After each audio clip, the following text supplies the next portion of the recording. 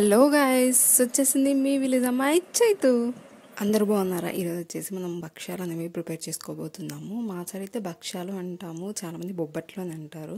దానికోసం మనం ఫస్ట్ వచ్చేసి ఒక గిన్నె తీసుకుని దాంట్లో వాటర్ అనేవి బాయిల్ చేసుకుంటాం. వాటర్ అనేవి బాగా బాయిల్ అయిన తర్వాత దాంట్లో వచ్చేసి శనగ బ్యాళ్ళు అనేవి వేస్తున్నాము. కొన్ని చోట్ల కంది బ్యాళ్ళతో, మేజర్ కర్ణాటకలో అయితే భక్ష్యాలు అనేవి కంది బ్యాళ్ళతో కూడా చేస్తారండి. బట్ మా సైడ్ వచ్చేసి శనగ బ్యాళ్ళతోనే చేస్తారు. సో శనగ బ్యాళ్ళు వచ్చేసి బాగా ఉడికిన తర్వాత దాంట్లో వచ్చేసి మనం బెల్లం అనేది వేసుకుంటాం. దానికి ముందే మనం బెల్లం అనేది దంచి పెట్టుకోవాలి. అండ్ ఇప్పుడు వచ్చేసి అది బాగా ఉడికిపోయింది. అది ఉడికిపోయిన తర్వాత శనగబ్యాళ్ళు ఆ కట్టు అనేది వంపేసుకోవాలి. ఆ కట్టు వంపేసుకున్న తర్వాత ఆ కట్టును వచ్చేసి మనం చారులాగా ప్రిపేర్ చేసుకోవచ్చు, చాలా బాగుంటాయి. అండ్ ఈ బ్యాళ్ళు వచ్చేసి వంపేసుకున్నాం కదా, ఆ వాటర్ అనేవి అసలు ఉండకూడదు, మొత్తం వంపేయాలి. వంపేసిన తర్వాత మళ్ళీ స్టవ్ వెలిగించి స్టవ్ మీద పెట్టి అప్పుడు మనము ముందే దంచి పెట్టుకున్నాం కదా బెల్లము, ఆ బెల్లం వచ్చేసి దాంట్లో వేయాలి. ఇంకా వాటర్ ఏమీ అవసరం లేదండి, జస్ట్ ఆ బెల్లం కరుగుతుంది, దాని పాకంతోనే అది మొత్తం ఉడికిపోతుంది శనగబ్యాళ్ళు మొత్తము. అండ్ ఇది కొంచెం కలిపి కొద్దిగా వాటర్ లాగా వచ్చిన తర్వాత మనం ఒకసారి చెక్ చేసుకోవాలి మనకు బెల్లం అనేది సరిపోయిందా లేదా అని. అండ్ దీంట్లో కొద్దిగా ఇలాచీ కూడా వేసుకుంటే బాగుంటుంది. సో ఇలా కలిపి మనం వచ్చేసి మూత పెట్టేసుకోవాలి. నెక్స్ట్ వచ్చేసి మనం ఏం చేయాలంటే భక్షాలు చేసుకోవడానికి పైన లేయర్ పిండి కలుపుకోవాలి. దానికోసం మైదా తీసుకొని వాటర్ వేసుకొని మిక్స్ చేసుకోవాలి. మైదా వచ్చేసి జారుడుగా కలుపుకోవాలి. మనము ఇలా పట్టుకుంటే చేతికి అతుక్కునేలాగా అలా కలుపుకోవాలి.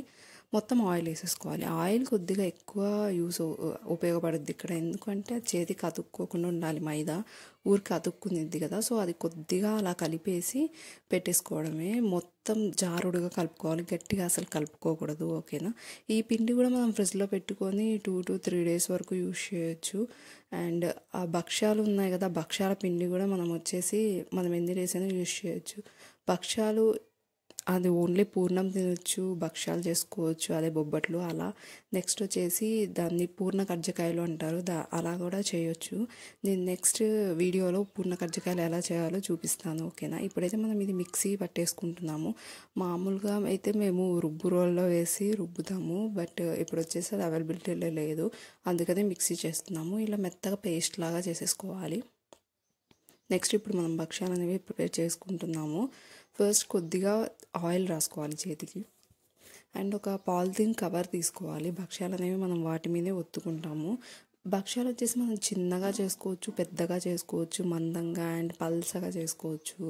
పల్సగా చేసుకొని దాని మీద నువ్వులు వేసుకున్నా బాగుంటుంది, కొబ్బరి కానీ వేయించిన పల్లీలు. సో ఇలాంటివన్నీ కర్ణాటకలో ఎక్కువ చేస్తారు భక్ష్యాలని. కర్ణాటకలో వచ్చేసి ఒలిగిలు అంటారు భక్ష్యాలని, మా సైడ్ భక్ష్యాలు అంటారు. నేను విన్నాను బొబ్బట్లు అంటారు అని, వాళ్ళకు ఈవెన్ భక్ష్యాలు అంటే కూడా తెలీదు. సో మనం వచ్చేసి కొద్దిగా పిండి తీసుకొని ఫస్ట్ చేతికి వచ్చేసి ఆయిల్ అనేది అప్లై చేసుకోవాలి, లేకపోతే బంకగా ఖర్చుకొని పోతాయి.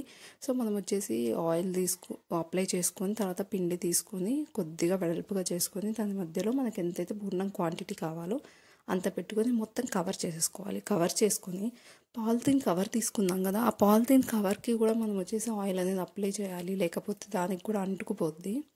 సో ఆయిల్ అనేది నీట్గా అప్లై చేసుకున్న తర్వాత దాని మీద కొద్దిగా ఆయిల్ వేసి మనం చేత్తోనే కొద్దిగా ప్రెస్ చేసుకొని తర్వాత పాలిథిన్ సగం కవర్ వరకు మాత్రమే మనం ఆ భక్ష్యాన్ని అనేది వేయాలి. నెక్స్ట్ వచ్చేసి ఇంకో ఆఫ్ ఉంటుంది కదా, ఆఫ్ దాని మీద మర్చేసి ఇప్పుడు మనం చపాతీ కర్ర ఉంటుంది, చపాతీ కర్రను తీసుకొని మనం ప్రెస్ చేసుకోవచ్చు, లేకపోతే చేత్తో అయినా ప్రెస్ చేసుకోవచ్చు, మన ఇష్టం అండి.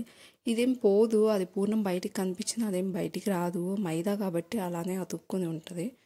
సో మనం వచ్చేసి అది ఇంకంతే కదండి, అది ప్రెస్ చేసుకున్నాం. అది మనం ఎంత వెడల్పు కావాలన్నా చేసుకోవచ్చు. కొంతమంది చపాతీ సైజులో పల్చగా చేసుకుంటారు, అలా కాకుండా లోపల పూర్ణం కొంచెం ఎక్కువగా ఉంటేనే బాగుంటుంది.